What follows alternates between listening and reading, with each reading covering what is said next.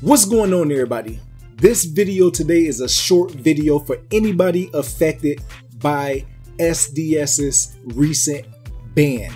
If you were banned and you feel that you were banned unfairly, then all you have to do is contact SDS and make a ticket. Now, if you were somebody who purchased from a third party, make sure that you go in the link in the description for one of the third-party sources that you used, and then let them know that you were affected. You will get free stubs in return. Now, you will have to make an alternative account, but since you already purchased the game, you can use them same stubs on another account, and then you just have to be more safer.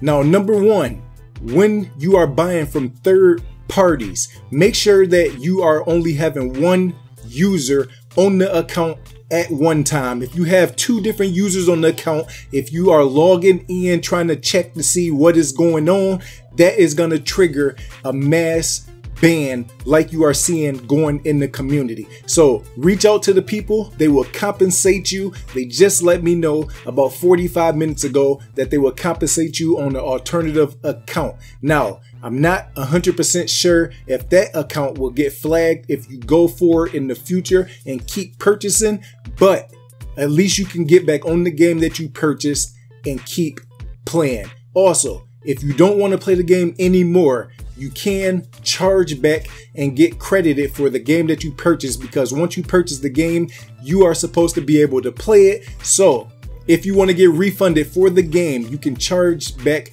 any charges on your debit card or your credit card, and then SDS will have to refund you the money. Be safe out there, and big blessings.